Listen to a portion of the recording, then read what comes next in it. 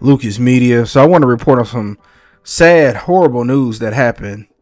It seemed to go viral the weekend, but the young man Terrance Howard, who walked on at the University of Alabama for Coach Saban, was being transferred to North Carolina State University, which is the HBCU down there. I believe it's in Durham. And he gets in a minor accident. Now, while he gets out to check on the passenger, as any civilian, honest civilian would do, he gets hit by a car at full speed. Well, his family came out and said he had traumatic brain trauma, and that it wasn't necessarily looking good. Now, the family was trying to get him to be transported back to Houston. They had a special center down there. They were trying to raise the money, and I saw where they raised over $40,000. Well, his health, according to reports, started to decline, and the hospital he was at, which is a private hospital, was pretty much telling his family that he's no longer here. Now, the parents goes on Instagram Live, and the dad's talking and the mom is singing to the son, trying to bring him back to life, and they're applying CPR. I seen other channels show the video. I'm sorry. It was too emotional for me, especially as a black man who has a black son that ain't that much younger than him.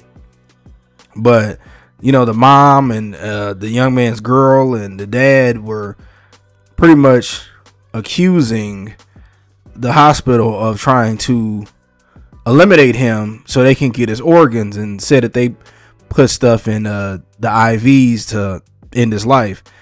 And the whole time they were doing CPR, and the police ended up coming and making the family leave. Now, I've seen a lot of people online saying that that the hospital did it, and that's why people like us, black people, shouldn't be organ donors.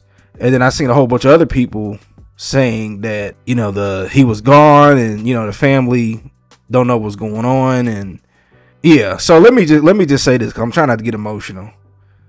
I don't know exactly what was going on. I don't know what was going on.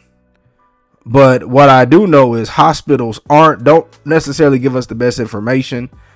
And I also know that when families are grieving, especially over a child, nobody should ever have to bury their kids. I don't care who it is, me, you, people that I don't like nobody should ever have to bury their child, especially something that happened so tragic as this.